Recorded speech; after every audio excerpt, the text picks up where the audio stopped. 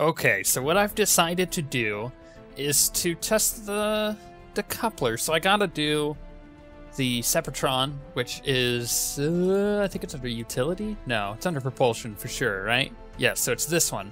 So basically you put this, like on the side of a rocket to get it to go away from your rocket as it's separating. And we're going to do the radial decoupler at the same time. So this is how it works. The radial decoupler is at 6,900 meters. And then this one's at 6,300. So we have roughly the same spot. At about 6,900 we could do it, but we have to be going anywhere from 160 meters per second to 460 for that one. So we need to be going about 300 is what it looks like that we're going to want to do. So how are we going to do this? Well, if we want to test them all out, because we want to do a radial and we want to do the Separtron. So this is what we're going to do. We're going to put that on there, and we're just going to get a basic engine going. So let's do that one. Now, what I'm going to do is I'm going to take the radial decoupler, like so. I'm going to pair it up like that, and then we're going to take, I don't know, something that is, what kind of aerodynamic stuff do we have? We have a cone. Okay, so what we can do is we can take this and go, actually, could probably do that. How well is that gonna work, though? I don't know. I guess we'll find out. And then we're going to take the Separtron, which is in propulsion. And I'm going to actually, whoops, that's the wrong way, like that. So I'm going to attach it like that. So that basically what it's going to do is it's going to fire off and then launch it kind of in a spin away from our craft. So that's kind of what we're going for here. So those, we want both of those to fire at the same time. So that'll happen on its own little thing. But I need to have the engine down at the bottom. And again, we're only gonna try to go at least about 300 meters per second. So we need to accelerate quite quickly. So that's kind of the goal here. And then, of course, we need a parachute in order to land properly. So we'll put that in its own thing, like so. And I think this is going to work. I installed the universal storage mod. I'll show you guys that when we actually make a decent craft. But for the most part, I think this will work. And we'll get 2 of our things done right away. I think so. Let me just make sure that there's nothing else that I should have on here. It looks good. I think potentially this on there would, because here's my concern, is this is not going to be aerodynamic, I don't think. But I guess we'll find out. Let's launch and see how it goes. Alrighty, 3, 2, 1. So far, so good. I want to watch my speed. I only want to go 300 meters per second. So we're going to pull this back a bit. And a little bit more. Alright, and now we just need to reach our altitude and we should be fine. But I do want to keep an eye on our speed that we're going. Looks like we're just fine. 6,000. Let's get to 7,000 meters, and I think that should be what we need in order to test this. So that'll work. Did we get it? We got both of them. Perfect. Also, that went nuts. Okay, so let's do this. Yeah, we got that. Cool. We'll just trash that, and we got that. Cool. Now, I could attempt something here. I could attempt to retrieve all of this. So let's burn my way away from that, and let's just kill off the rest of our fuel. So what this is going to do is it's going to get us away from the spaceport, and it'll also get rid of the fuel that we have here. So then I should be able to pull this down like that and hit my parachute. Did it work? Deploy. All right, and that will slow us down quite rapidly, and we should be able to land this, hopefully without anything exploding. But, of course, we'll find out. You know, from space, Those are some really good looking clouds. I just realized that. Oh man. The graphical mods are real, and they look so good. I also like how you can kind of tell that it is a layer floating above the surface. It's a good detail that they have there. This might be a bit dicey. We're coming in over the mountains. It's kind of hard to see through all these amazing clouds, but we are definitely coming in over the mountains, which is going to make it a lot more difficult for us to land this thing without losing anything. Now, the reason I'm trying to land it with the fuel tank and the engine is because the more of the ship that you recover, basically the more money you get back. So it's going to be really good if we can get all of these parts. I should have considered putting extra parachutes on, but if we could do it with just this, then awesome. This is the moment of truth right here, is once this actually deploys. Oh, which it hasn't yet. Oh, that was a little bit of a butt pucker. And we are coming in on a slope, which again was my concern here. And we're going pretty fast. I think the engine may explode. Oh, yeah. Oh, and so did the fuel tank. But we recovered that. Yeah. Can I, like, roll this around? Like, ooh, stop the roll. Okay, so now what I'm going to do is I'm going to crew report, right? And then I'm going to EVA. Get off that. Just get off that. EVA report. There we go. Should also take a surface sample. Boom. Nice. Easy science. Let's get back on there. It's bored. Let's recover the vessel. That should give us enough money to do plenty of things. And we have 45 science, which is pretty much exactly what we needed for something here. So what we want to get is this. Oh, perfect. And this is going to be amazing. So we're going to research that.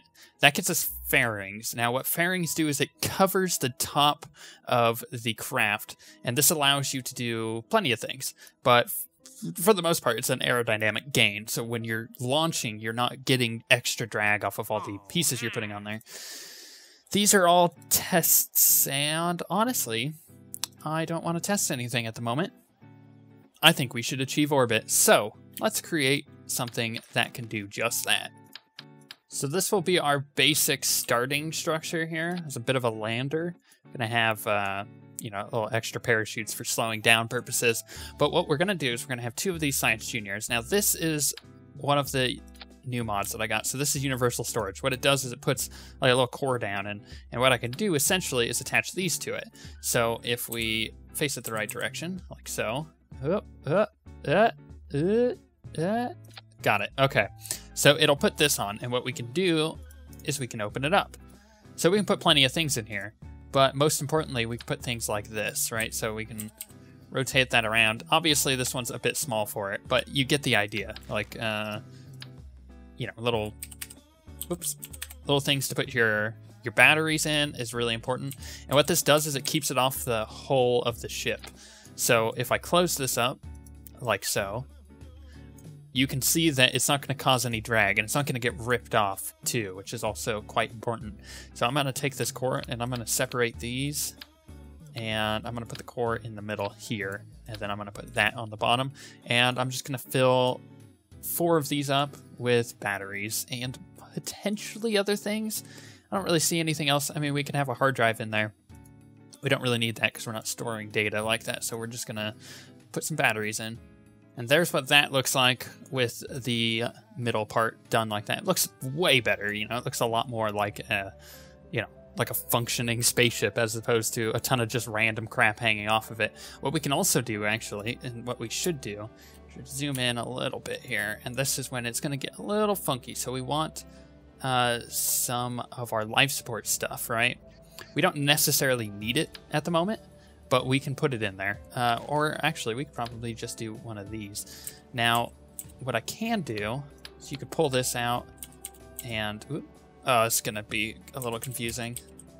There we go. Much better. So it's a little bit of a strange thing. So I'm going to open up the bay doors, and then I'm just going to turn the interior off. No, I can leave it on. I think it still works either way. So that one was oxygen, because I have it neatly retextured here. So this is water. So what we do is we get it kind of like in the middle here. We flip it, and then we do this with it. There we go. So there's our water. And then we're going to kind of take this and just put that at an angle. and then we can close the doors.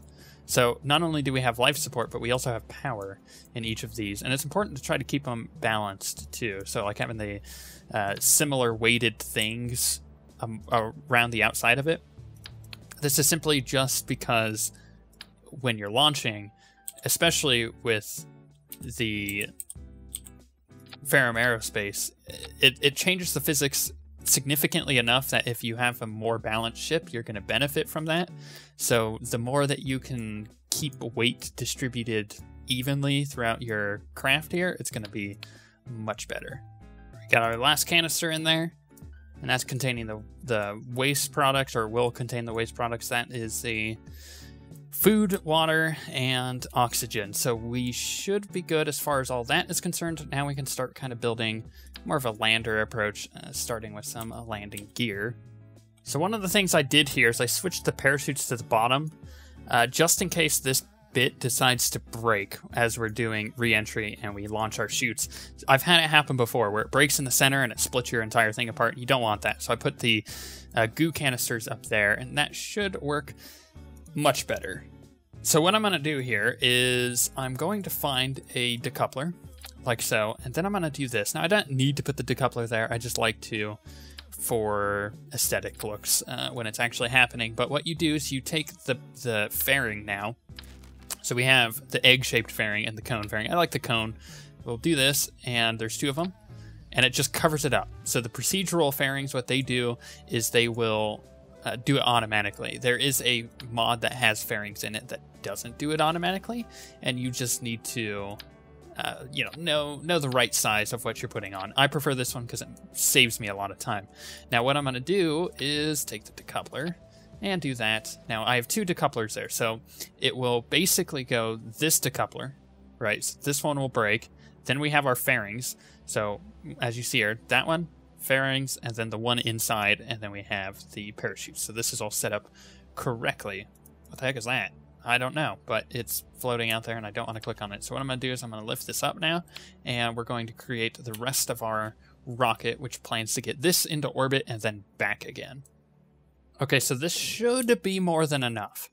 We have two boosters, right? Those are going to launch. Then this engine is going to. We need to put that there. So this engine will launch.